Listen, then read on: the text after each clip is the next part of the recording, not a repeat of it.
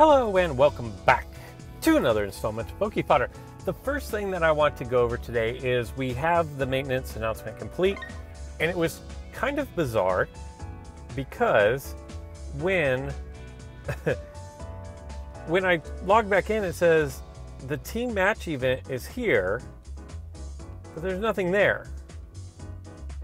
And so I'm kind of confused as to what that is. Oh wait, something popped up. I don't know why this came back up. It says update 425. But the team match event is over. So that was kind of bizarre. But what I want to go over is the pre-tournament is here. People, mostly in Europe, are all in a tizzy because of the time that this pre-tournament is, and the pre-tournament is from 2 UTC until 3:59 UTC. And I can't tell you how many times I get the question of, is that AM or PM? And honestly, I thought really only America used AM and PM. I thought the rest of the world was on what I would call military time, or a 24-hour clock. So 2 to 3:59, going by military clock, 2 to 3:59, there's only one of those. In the States, I'm like, well, is it AM or PM? But with this game, and as far as UTC goes, I just assume that everything is in military time, where 0 is midnight and 24:59 is 11:59 in the evening. So hopefully that clears everything up as far as when this event is. And I don't know the map. Like, I am not a geography major in any way, shape, or form. I have no concept of where other countries are in the world, or how far away they are from Los Angeles. If I'm not mistaken, 2 UTC is 7 p.m. Los Angeles. And the thing is when you have a game that is a global game, no matter when they decide to host some kind of an event, it is going to be the middle of night, or not an ideal time for somebody in the world. And for this particular pre-event, Europe is the one that's it seems like Europe is the one that's kind of left in the dark on this. And I anticipate that they will have different events at all different times to satisfy people all over the globe. And when the actual tournaments come out, if the pattern becomes they're only played at the same time, and it always excludes a particular section of the globe, then I think it's worth getting in an uproar about. But for a pre-tournament, I think it's kind of just people complaining just to be complaining. Along those same lines, people are complaining about the rewards, and you're going to be gifted UX rare metal and a UX ingot, and people are complaining about that. And my stance on that is, if they're giving you free stuff, what are you complaining about? Like, even one Carmenite, that is one more Carmenite than you had before. And even if you're like, I can't remember who it is on my Discord who has 11,000 ingots saved up, that's 11,001 ingots now, or Carmenite. So free is free. I personally don't understand the obsession with complaining over getting something for free. Even if you think it's worthless, it's still free. If you don't want it, don't sign up for the tournament. But what I want to go over is, how exactly do you sign up for this tournament? On your screen, if you will notice over here on the left-hand side, I will try to kind of like circle around it, but it says tournament. That's in the same place where if there was a gym going on, that the gym would be. And then what you're going to do is you're going to go click on register. I kind of like this fella here that is right next to the banner. He looks pretty evil. And there you go. You click register, and that is how you register. The tournament starts in 5 hours from now. It is 2 o'clock in Los Angeles right now, so that does mean 7 o'clock. Other than that, I have no idea what really to expect here. I do wish that they would just put everything up here in this tab. I know it might make it a little bit more difficult for some people to find, but it kind of makes sense that if you're going to put the Queen's Cup up there and things of that nature, just put everything up there. I don't care if that banner goes all the way across the screen. You could even drop down this locked booster a little bit if you want. But that is how you sign up for the tournaments. I have no idea what to expect. I have no idea what to run. And that kind of leads me into today's video of I have no idea what to play anymore. And here's the thing is, I hear a lot of people on my Discord complaining that Ultra Beast decks are broken. And then they'll go into a little more detail and say, well, not Ultra Beast decks. Those are actually really cool with their synergy. It's Celesteela that's broken. And I'm like, okay, like, I get it. It doesn't seem any more broken than any deck that has a banish element to it, especially if you're not running a figure to bring back yours, like a Call Signal or a Nebby or a Mega Ampharos. If you're not running any of those, it seems no different than any other banish deck that's out there to me. And that is my honest opinion. It doesn't seem broken, more so than I've said from the get-go that banishing figures is a terrible element to this game and a bad mechanic. Celesteela is just that, except for this time it's blue. And it's like a 24 wheel slice. So, I mean, like 1 out of 4 chances. And it's going to remove your figure as well, the opponent's figure as well. And so, you know, then they're going to have to roll blue to bring it back. Now, Formosa, Pheromosa, and Nihilego have really big blues to bring it back, but there's counterplay to that. Rowlet is not great, but Rowlet won't allow them, like they flat out cannot roll callback on Rowlet. They flat out cannot roll callback on Terrakion. Is it Flaffy? That they flat out, they don't have a blue attack. So there are counterplays to it, and anybody who even wants to make the argument that this is worse than the Deoxys decks before the Deoxys nerfs, it is so far wrong that it's not even worth discussing. You're just wrong. Because there are counterplays to Ultra Beast decks. There were no counterplays to Deoxys when it was first released. But what this is leading me into is my problem, and this is just my personal problem. This isn't a problem with the game. This is my personal problem, is that if I build a deck that can withstand and counter Ultra Beast decks, it gets destroyed by Rush decks. So if I try to build a deck that can withstand the Rush, it gets destroyed by Ultra Beast decks. And I can't think of a deck out there that really survives against everything. And this game trolls me to no end, and I know it trolls a lot of people, so I'm not saying that it is singling me out. But if I run a deck that, if I go up against Rush deck after Rush deck, so I'm like, okay, I'm going to put in a deck that can hold up better against a Rush deck, 100% guaranteed I'm going to get an Ultra Beast deck on the next game. I kind of equate it to playing paper, rock, scissors with only rock and scissors.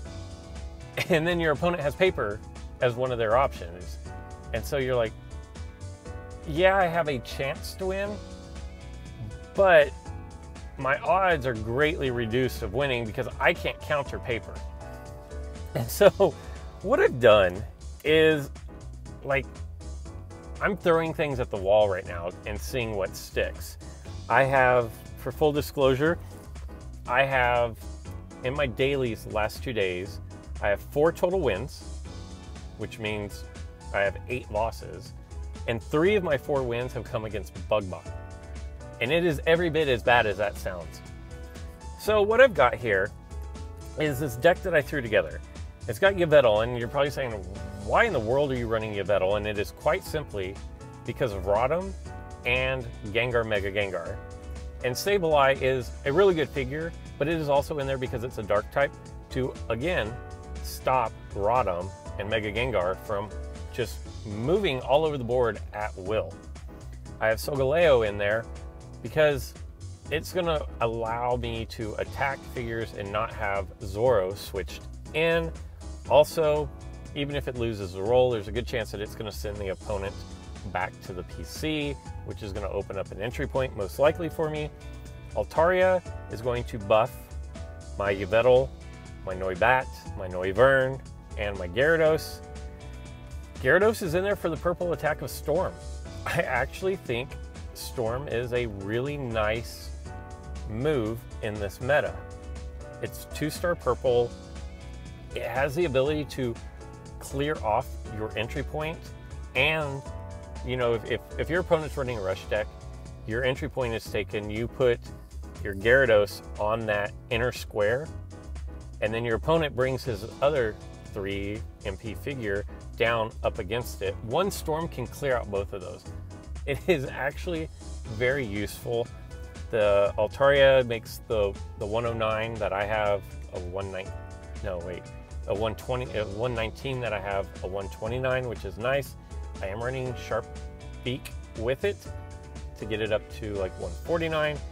And then Noibat is relatively easy to evolve into Noivern. Noivern has arguably the best purple in the game. You know, you can make a case for evolved Blaziken having a better purple, and I'm not really going to argue that point with you. But that is the concept behind this deck. Now I will tell you, it has not worked. Maybe, I don't know, maybe using Zoro, I believe Zoro is a dark type, instead of Sableye would be better. Although I like Sableye's mobility. So I don't know, like I said, I am flat out throwing things at the wall and seeing what sticks at this point. And so far, nothing has stuck. So what we're gonna do is we're gonna throw this into league play, and we're gonna go up against Ken, who's running an I don't know what deck. It's not a rush. It's got a banish element.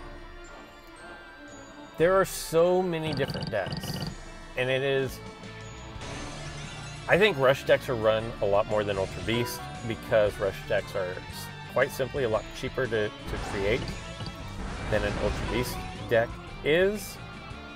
I'm actually going to open up with my Leo on the back row. The one thing I do have to pay special attention to is I cannot put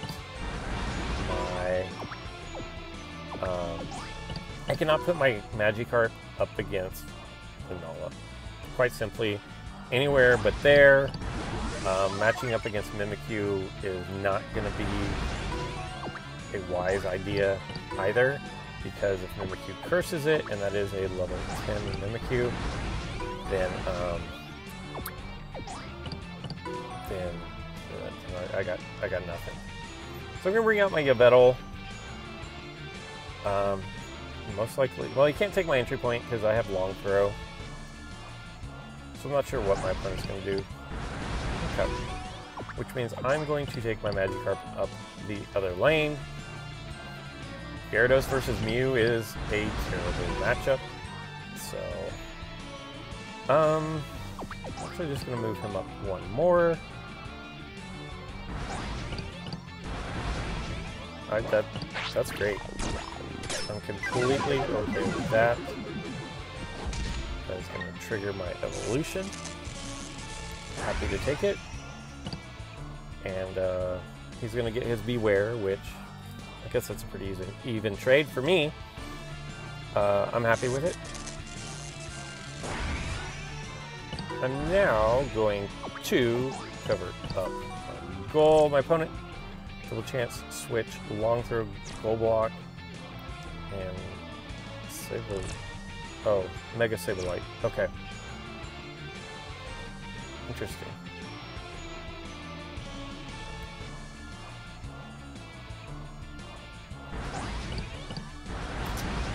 And I actually think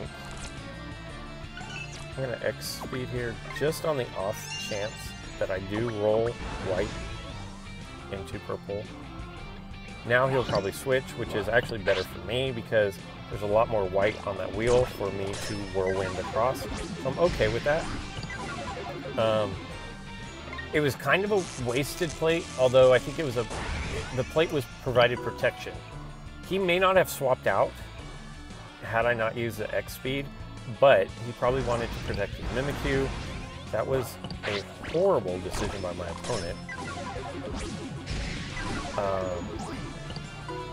That was just pretty bad. Because 128 and 19 covers no matter what his is. I was going to be doing more than 140 damage. So that was a pretty bad move on my opponent's part there. And we're good. So he's now going to attack my Altaria.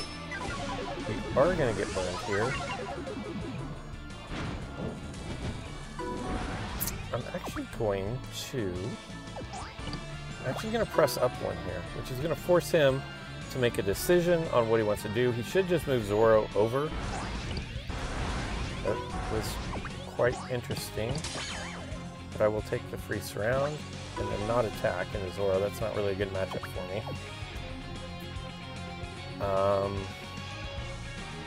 Pretty interesting decision made by my opponent.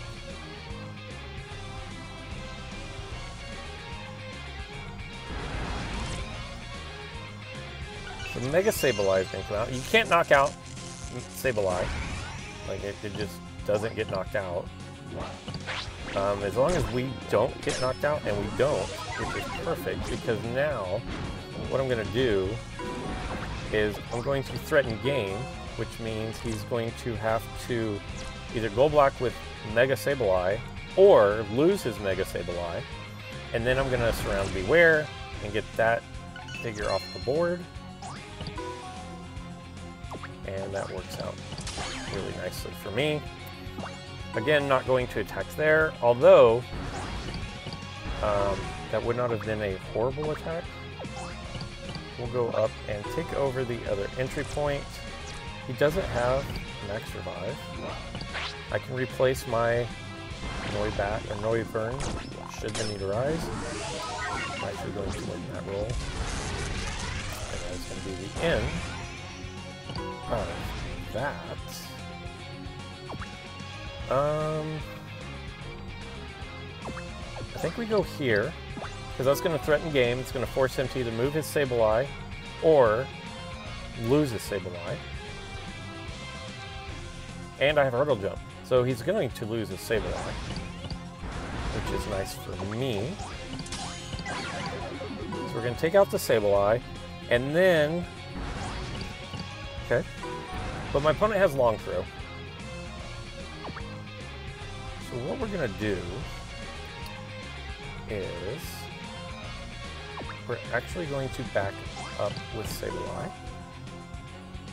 So I couldn't take over his entry point because of Long Throw. But what I can do is I can set up Sableye to be a nuisance to his figure. And I kind of want to do Scoop up here, but I'm not going to. I'm actually just going to attack. He's going to have the option of swapping out for his Zoro, which he should do. I think that was the better play. The smarter play, anyways.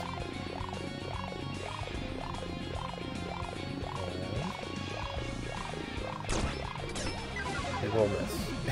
And we rolled the natural miss. Not even the newly created miss. We are going to go ahead and back up.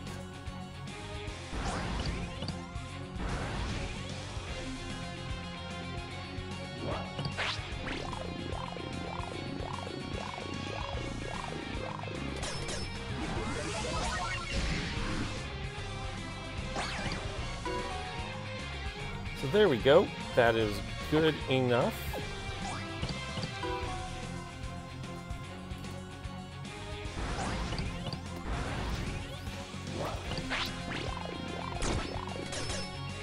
Steel Strike is going to be perfect. I still can't take over that entry point though, because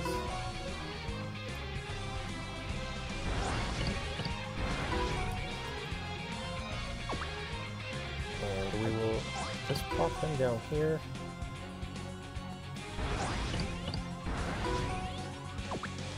I think this is actually a pretty decent play right there. I do want to trigger my Sharp Beak on my next turn if Gyarados is still alive. And he's definitely going to be alive. Now looks like a good time to trigger that.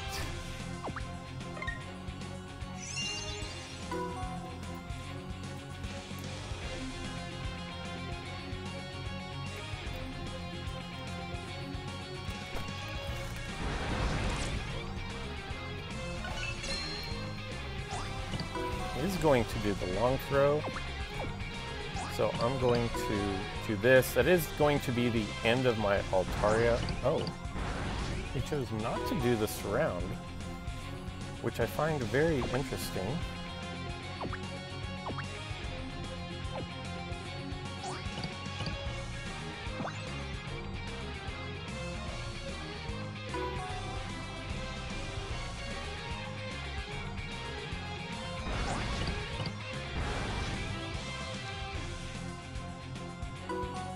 Now, I think I'm just going to go, because he doesn't have gold, Hurricane is going to be a fantastic move here. We don't get the Hurricane. He's not going to Shuttle Flip, so I'm not worried about that. Okay, so what we're going to do is we're going to end up having to scoop up, which is fine. That works. Would have preferred to have the entry point, but definitely don't want to just let him have free reign over everything. Sableye is a really bad matchup for Gyarados, but my opponent doesn't want to. I'm going to go ahead and take my Hurdle Jump here.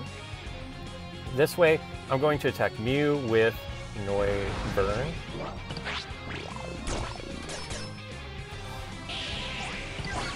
And this is bad luck, I tell you.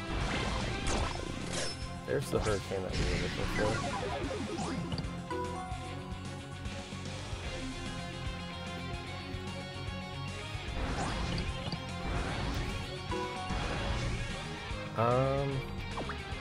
I'm actually stronger than he is. Yeah.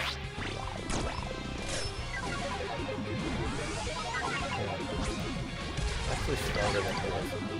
That should be victory, because there's nothing Sableye can do to knock me out. Well, unless I roll miss. So as soon as I say that that should be victory, watch me roll a miss. But it's like 96% of victory. Because he's going to have no gold to knock out my purple.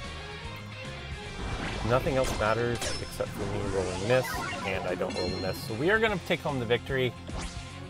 Unfortunately, well, fortunately for us, we didn't go up against a Rush deck, nor did we go up against an Ultra Beast deck. But a win is a win. So we will definitely take it. And let me know in the comments below, what do you think of the deck? It's got a couple dark figures, some not often used figures, but you know, it's thinking outside of the box and trying to get something to work. Let me know what you guys think. Are you having a problem with facing Rush decks when trying to counter Ultra Beast, and vice versa? Let me know in the comments below, and until next time.